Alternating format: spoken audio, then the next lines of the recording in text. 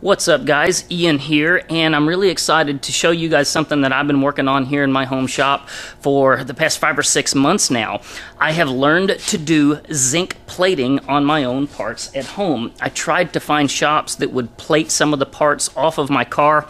Nobody out there is willing to do that unless you're doing 100,000 parts in a commercial application. So I had all kinds of little parts that I wanted to plate to go on. There it is, my 67 Nova. Parts that, that you couldn't necessarily powder coat, because if you did, you would ruin the way that they operate. A good example of that are these little threaded window adjusters right here that hold your window tracks in place. You don't want that thing rusting inside the door, and it was rusted when I started. And of course, if you powder coated it, you would just completely destroy the ability to use those threads. So that's where you want to take certain parts and zinc plate them. And I've now learned enough about this process to where I feel like I have enough confidence in what I'm doing to share with you guys how I am zinc plating my parts. I know it's working because I've left this part outside my shop sitting out in the rain for 2 months, and it's not rusted. So I finally got the ability to where I can start plating some of my parts at home to my 67 Nova, and the purpose of this video is to show you guys what I have learned. Now, with that said, I want to go ahead and get a disclaimer out there that I have watched a lot of videos and done a lot of reading online about how to do this and how to do it right, and it seems everywhere you go, you find a different method and a different opinion. And so I have absolutely no doubt that somebody who watches this that really knows what they're doing in zinc plating for a living is going to be able to pick holes all in this video. So just know in advance that I am a home amateur hobbyist plater. Everything that I'm about to show you, may not necessarily be correct, but it definitely works. And since it definitely works and it's not hard to do, I'm going to show you how to do it. If you want to follow along, click subscribe. I post videos like this from the shop all the time. Alright, so the first thing that you've got to do is build your electrolyte solution. This is pretty easy. I've got a 5-gallon bucket here. I bought like 5 or 6 of these 5-gallon buckets with lids online. I'll put a link down below in the description where I got all of those and found a good price on them on Amazon. So I start off with 3 gallons of distilled water, and then I add to it 1 gallon of distilled white vinegar. From there, I mix in about 11 to 1,200 grams of Epsom salt. It's worth mentioning that I read online that you're supposed to use Epsom salt and not regular salt, because supposedly regular salt will create chlorine gas in this process. I don't know if that's true or not, but just in case it is, I use Epsom salt. Okay, so here's the part that I'm going to go ahead and plate today. It's a trunk latch assembly part, and you can see it's got some surface rust on there. I'll point out several things about this. This is the part where we now have to clean our part down to absolute bare metal, and there's several ways that you can achieve this, as well as several things that you need to know about doing this. First, you'll notice that I have chosen not to hang my part like this with my copper wire, but instead I have threaded a bolt into the part, and I have attached my copper wire to the bolt. You'll also notice right there, can you see how it's wound around very, very tightly? I like that copper to be a good tight connection as best I can to the part. I found that a loose connection will get you exactly the kind of results that you would expect. So anyways, I'm using a copper wire here. I will tell you, I have used aluminum wire, and aluminum wire works just the same. However, I prefer to use copper, because when you drop that down into the bath and you start plating it, you will see the copper change color. It's harder to see the color change on the part because you've got a silver part and you're putting silver zinc on top of it. So that's why I like to use copper wire. Now, it's worth mentioning that the reason that I've attached my copper wire to this bolt that goes into the part, and I'm not doing this, is because it's very common that if you were to take that copper wire and hook onto this right here, where the wire touched the part, it wouldn't want to plate. You would have, a little spot there and a little spot there where it was touching, and as a result, no zinc ever got onto it. It would start to rust at that one tiny little location, and of course start to propagate. Now, there's ways to get around that. Halfway through the plating process, you can jiggle the part a little bit and just move the wire to a different spot, just by jiggling it.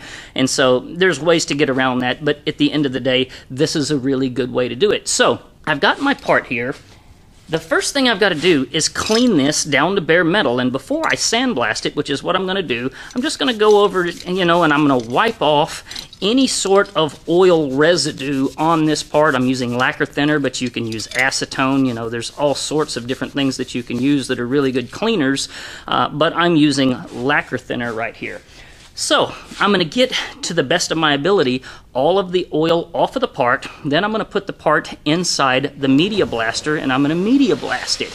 That's going to get it down to absolute bare metal. And when I pull this thing out of the media blaster, I'm not going to touch the part anymore. I'm only going to touch this part here. And of course, you'll notice that as I'm doing this, I'm even using gloves to keep the oil from my fingers off of that part. Any oil whatsoever on this thing will ultimately destroy your finish. Now, if you don't have a media blaster, there's several ways that you can do this. You can use a stainless steel wire wheel, which sometimes I do use on some of my parts. You can also do a muriatic acid dip. Muriatic acid is also known as hydrochloric acid. You can buy the stuff by the gallon at Home Depot. If you do that, just make sure that you're wearing ample safety gear, because that stuff is really nasty. It will dissolve concrete. It's tough. Sometimes it makes sense to dip a part in muriatic acid, and in fact, I'll go ahead and do this one as well, because it's hard to see, but there's these little rolled edges right here. You're never going to get inside that rolled edge with any sort of wire wheel or media blaster or anything, but when I dip this into hydrochloric acid, it's going to get literally up inside of the part in places where nothing else can get. Now, I read online, a lot of folks, they dilute their hydrochloric acid. They'll run 20% acid and 80%, distilled water. I use just straight up 100% HCl when I do my dips. It's worth mentioning that when you get done dipping that part into the acid, you also then need to go to a specific bucket that is nothing but distilled water that is just for rinsing your hydrochloric acid off of the part. So I actually have two buckets for that muriatic acid dip. I've got my bucket of acid and then my bucket of rinse water. And so at the end of the day, when you finally get done and this thing is down to bare metal, you've cleaned it, you've blasted it, you wire wheeled it, you've used acid, whatever you've chosen to do to get that part down to bare metal, then that's when she's good to go. You make sure that you only grab it, by your little hanger at that point, and it's ready to go into your bath.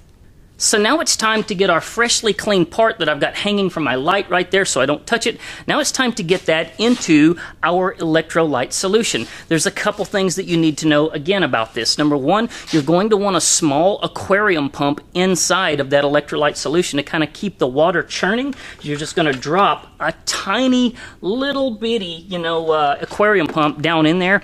I recommend a 50 gallon per hour unit. I found that if you use anything bigger, it just really circulates the water really strong, and it's not good. I'll put a link down below in the description to where you can get those little bitty pumps. They're all over Amazon and eBay for, $10 to your door. Couple things I'll tell you about those pumps. I do recommend having yourself a spare ready in case that thing goes out while you're trying to plate. That electrolyte solution and the whole zinc plating process really likes to lock up the impellers and the little motors on those pumps. In fact, it's actually really common that I'll take my little dental pick and I'll stick it down inside the motor and use it to, turn the impeller and get the little pump going again. That'll make them last a little longer. Although it's worth mentioning that that's probably not the safest thing in the world, sticking a sharp metal object inside of a little Chinese electric pump. So if you do that, disclaimer right off the bat, it's probably not safe. The second thing you're going to want in your electrolyte solution is a little aquarium heater. I like to bring mine up to about 90 to 100 degrees, so make sure that if you're going to order one of those that it will get hot enough. I'll put a link down in the description to the one that I use, but those things again are all over eBay and Amazon. Not hard to find them to bring the stuff up to 90 to 100 degrees. Next up, you're going to want a piece of copper tube. You'll notice that I have ground little notches in the end of that tube so that it can sit on top of my 5-gallon bucket without rolling away. Now it's time to talk about our rectifier. I'm going to put a link down below to my VVOR 30 amp rectifier that I bought, and I want to caution you guys against buying a rectifier that is too small. There are lots of rectifiers online that are really just meant for jewelry, you know, for plating, gold plating, really small stuff, and you are not going to do any decent sized car part whatsoever with a jewelry rectifier. So that's why I chose one that goes up to 30 amps. And let me explain to you how you know how many amps that you need. A general rule of thumb here is you're going to want about 0.1 to 0.2 amps per square inch of part. So let's suppose that we were doing a 3-inch by 3-inch plate that was a tiny thickness, okay? So we got 3 by 3 on one side, that's 9 inches. You got the other side, you double it, that's 18 inches. So I'm probably going to start off with somewhere in the neighborhood of 2 amps and kind of, you know, adjust it up or down, you know, based on how it's going as I go through the plating process. So that's why I chose a 30 amp rectifier so that I could do somewhat of a decent size part. It's worth mentioning that based on my experience of, you know, researching online, the voltage doesn't necessarily really matter that much. It's all about amps. So make sure you get yourself a rectifier that is big enough. And again, link below in the description to mine. So here we are at this point. We've got our solution right here. It's mixed up. We've got our vinegar, our water, our salt. It's agitated with our pump. It's heated with our aquarium heater. We've got our rectifier over here ready to do its job. We got a piece of copper to hang our part from. Now it's time to talk about the anode. What you're basically going to want here is a sacrificial piece of zinc where you're going to positively charge your anode, and then you're going to negatively charge your part that you're trying to plate, and then tiny little pieces of zinc are going to move from your anode and stick to you know, your cathode, which is your negatively charged actual part. Now I picked this up and I showed this to you. This is a zinc anode that I got off of eBay. I quit buying my anodes on eBay because I'm not really sure that they're pure zinc. They turn black inside of the solution. I'm not sure what's up with that. I ended up discovering that it's way cheaper to get yourself a roll of roofing zinc flashing material. Again, link below in the description. I think it's like 30 bucks for a big roll of this stuff from Home Depot. And what I'll do is I'll cut up a couple of pieces of this, 8-inch long, something like that, and then I'll put one anode over here and then one over here. So at the end of the day, I've got my part in the middle and then I've got my zinc on both sides of it. At that point, I'm going to take an alligator clip line that you see right here and connect the two. That way when I charge one anode, the other is charged as well. And then at that point, I'm going to take, yep, there we go, there it is. I'm going to take the positive line from my rectifier and connect it to my piece of zinc anode. And at that point, I have positively charged 2 pieces of zinc anode on both sides of my part. Okay, so while we're on the topic of how many amps to use, like I said, you're going to start off at about 0.1 amps per square inch. But as you put your part down into your electrolyte solution, you're kind of going to want to look at it and gauge whether or not you need to turn the amperage up or down. And you can tell if the amperage needs to go up because you'll notice that you're not really getting a nice uniform coat of zinc on your part, as you can see in this photo here.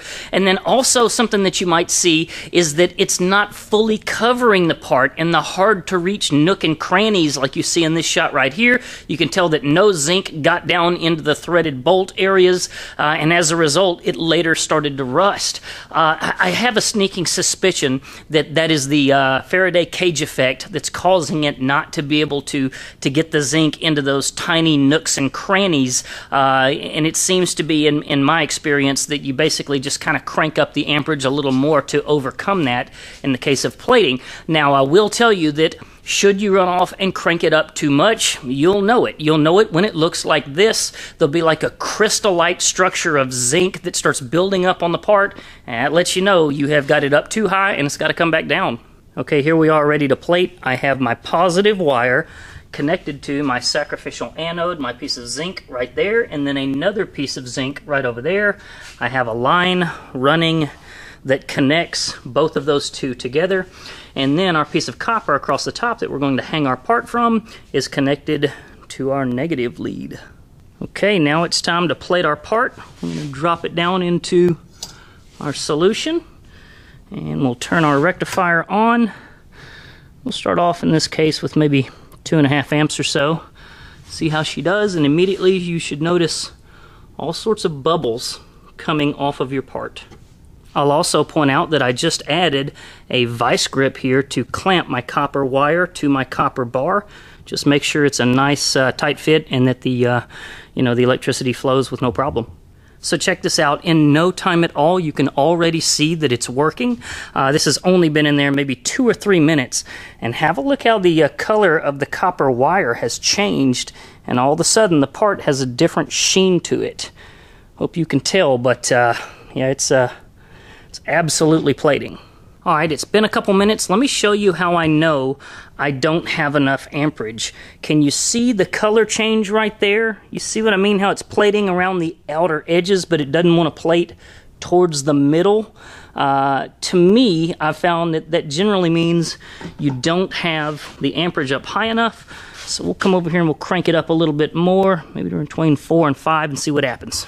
So check it out. I've cranked up my amps to 10, which is definitely too high, and it's causing the plating to occur better. However, it's building up the crystal stuff on the edges even worse. So it's kind of like 6 one, half a dozen of another. I think what I'm going to try out of curiosity is I'm going to rehang it from a different spot and just see what happens. Alright, I'm going to go ahead and shut off my rectifier and pull my part out. I did end up hanging it from a different spot to see, how it would do. And looking at it here, I can see that it built up a little too much zinc up here on my corners. Got a little yellowing right around that hole right there. Previously, the zinc was kind of going around that hole and it didn't really want to plate it. So when I hung it from the different spot, that problem went away, but you can see that little bit of yellowing right there. That is thanks to me not doing a good enough job cleaning it, and I realize that right now, and that, I didn't clean the bolt and clean the part and put them together. I put them together and then cleaned the part. So there was obviously a little bit of contamination that was in between the part and the bolt that did that. But, the really unfortunate part of this is something is happening there that I don't fully understand. It's plating, but as it gets towards the center of the part, it doesn't want to continue plating. And I started raising the amperage, trying to get it to go further inward, and it would in fact start, creeping inward and plating towards the middle. But as I started raising it, it started building up that crystal kind of, zinc on the outer edges. So I'm not really sure what the deal is there. You guys, by all means, add that down below in the comments. Tell me what you think. It's worth to mention that a lot of folks will use some polish and then like a buffing wheel and bring something like this to a luster after they plate it. In my case, I'm not worried about doing that stuff. I'm doing parts that nobody ever sees, that all I'm trying to do is just keep them from rusting. But since I do want to try and show you guys a successful plating, and this wasn't necessarily as much success as I would have liked to have seen, I'm going to take just a simple little 3" by 4" caster plate and clean it up, drop it back into the electrolyte, and hopefully I can show you something that works a little better. Wish me luck. Alright, here we go. Take 2. Got ourselves just a simple little caster mounting plate right there. I'm going to drop it into the electrolyte solution, and we'll turn our rectifier on. I'm going to go to about 2.5 amps because 3 by 4 is 12. Double that is 24, so around 2.5 amps. Hopefully we'll plate it. We'll see what happens. Alright, let's have a look here at our caster plate. It's been in there for about, I would say a half an hour or so, something like that. So it's a little darker around the edges. I've seen that kind of stuff before. I'm not sure what it's called, but it is completely covered in zinc. Just for the heck of it, I'm going to go ahead and dip it into some yellow chromate, and we'll see what that does as well. Okay, going to dip my part into my yellow chromate solution. This is stuff that I purchased from the folks at Caswell. I'll put a link down below in the description to it as well. And basically it just adds a coating of yellow chromate to it. Gives it kind of a yellowish, goldish kind of color. And you'll see here in just a second what I mean. It doesn't take long for this stuff to color it. And there it is. I've still got some of that buildup out around the outer edges there because I've used too much amperage. Well, there you go, guys. My caster plate turned out better than the previous part, but I don't necessarily really understand why. I'm seeing a dark zinc finish around the outside, a light zinc finish around the inside, and then of course when I dip it into the yellow chromate, you know, the yellow chromate kind of affects the lighter colored zinc, you know, much more so than it does the dark. I really don't quite understand that. I don't know why some parts, you know, tend to plate with a more uniform color versus what I just did here. My opinion is honestly that my electrolyte solution is getting old and has been used too many times. It's had too much zinc get dissolved into the solution. That's a theory, a hypothesis of mine. I've noticed that as that solution starts getting older and older and older, I start having problems out of it, and it doesn't plate as well as it does when it's brand new. So I think before I run off and try and plate some more parts, I'll probably go dump that stuff out. Thankfully, I mean, it's really just, you know, vinegar and water, more or less. So hopefully I can get back to having a bit more... just a little bit better success with stuff like that. Now, there is something I want to show you. This is one of the pieces of my sacrificial anode. And if you have a look up here at the edges, you can see how it's eaten into the side of it, and it's pulled it away. And if I'm holding it down here on this end, which was out of the water, this piece feels thicker than it does out here. So if it'll focus that well, you see exactly what I mean there, how the zinc is just disappearing. So it's interesting how that happens, and this stuff, you know, just goes away as you're sitting there using it. So anyways, hopefully that's kind of an intro into zinc plating, and you know, maybe I've shared enough with you guys that those of you who want to attempt this yourself at home, you can, and maybe have a head start as a result of what I've done here today. I sure hope so. Like and subscribe if you find this stuff to be helpful information. I hope so. I'm doing my absolute best to generate the best content I can, and yet at the same time, you know, be completely honest about it. Sometimes it's really tempting, you know, just to cheat on the side so I can show you something amazing and act like everything, you know, went totally fine when it really didn't. So what you saw here today is exactly what happened. Wasn't perfect, but did some decent plating anyways, and I think I'll have a lot better luck next time when I run off and change out my electrolyte with some new stuff. So anyways, hope you guys enjoyed it. Appreciate, as always, y'all taking the time to watch me here on YouTube. You guys have a good one. Actually, you know what? I take that back. I decided I just couldn't end the video like that. So I went to Walmart, I got some more vinegar and some Epsom salt, and I made a new batch of electrolyte solution and proceeded to plate another one of those parts. Those parts have been sitting outside in the rain for about 3 or 4 weeks now, and I want to show them to you. Before I do that, I do want to mention that in that previous shot, I mentioned, of course, that the zinc was disappearing. It's obviously not just disappearing. It's going on to the part that you're plating as probably well as, you know, it's in the solution itself. So I first did a piece that was just sandblasted. Plenty of rust has formed on it over a few weeks. You can see there. That's, you know, kind of your starting point. This is the piece that I did that you just saw. We plated that. It's not covered in rust. In fact, I really don't see any rust at all. It has kind of that, you know, yellowed look to it from the yellow chromate.